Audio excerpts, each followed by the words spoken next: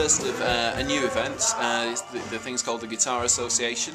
It's a once-a-month event funded by the university where we're looking to bring in some real top acts right into the heart of the campus, let the students get access to them, but also bring in some members of the public just to show them what UCLan's about in terms of music.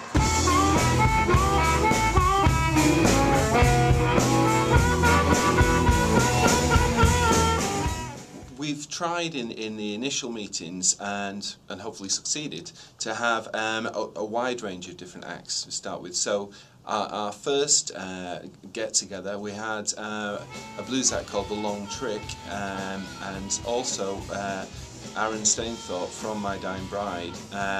So Aaron's work is much more in extreme heavy metal. We have a kind of mixture of death metal, gothic metal, doom metal, and we mixed those all together, which made a kind of unique sound. And I think that was what appealed to the record label when they came to watch us. They liked the way we worked, they could see we were enthusiastic about the music, and we weren't just writing songs to get on the radio to make money. We were writing like 12-minute songs in Latin, you know, to be weird and wonderful, and that's the kind of thing we wanted to do. I was a little bit worried it'd be kind of generic and like, oh, what are your influences and things like that, but he was, I think Simon asked the right kind of questions, you know. Yeah, I would like to do more sort of events like this where you can try and at least tell people what it's like. I'm not sure I can help people with which decisions to make, because that's more of a feeling than a black and white decision. But at least I can tell them what we've been through and how we got to where we are, and then leave that with them and they can take it from there. A few tips on the do's and don'ts of being on the road and, you know, working with your record companies and things like that, you know. It was a really enriching little interview, yeah.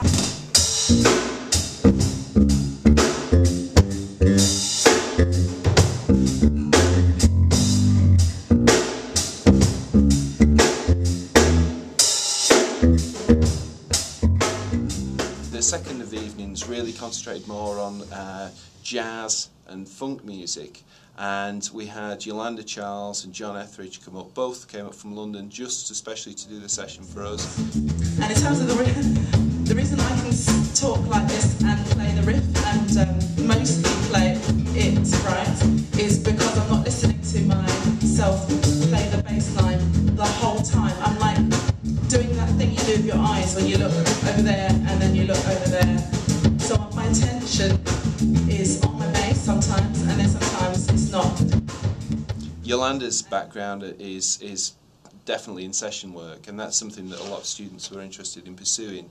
So it was nice that they could actually speak to somebody firsthand who was working with people like, well, she has worked with Robbie Williams, she's toured with Paul Weller, she's, you know, based right in the heart of the session community in London. She's always out doing that kind of work. Develop a tough exterior, because you get a lot of knocks on the way, and you've got to have a lot of self-belief, and you've got to practice hard so that there's no doubt in your own talent, because you've worked hard at it, because everybody can get good if they work hard enough. And to keep trying, but be realistic. If you get a very bad response to your music, often it may be a case you need to look at something again. Maybe your writing or your singing or your performance needs to work. So take advice from people you trust.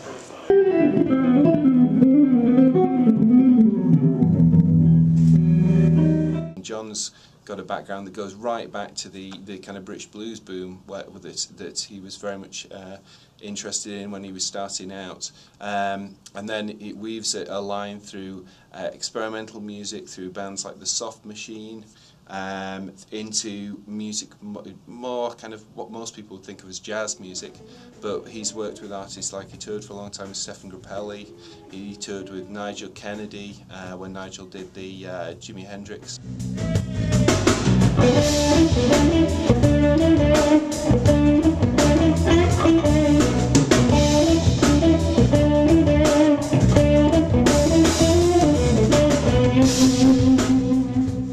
And the plan is to keep building the repertoire of concerts, keep widening the range of artists that we've had in. Some of these offers that we've had for people to come in and play, to work with some of those people, and really just to keep doing what we've started doing. Very, very early days yet. but from the response we've had so far and the positivity we've had about the event, we think we're onto a winner here.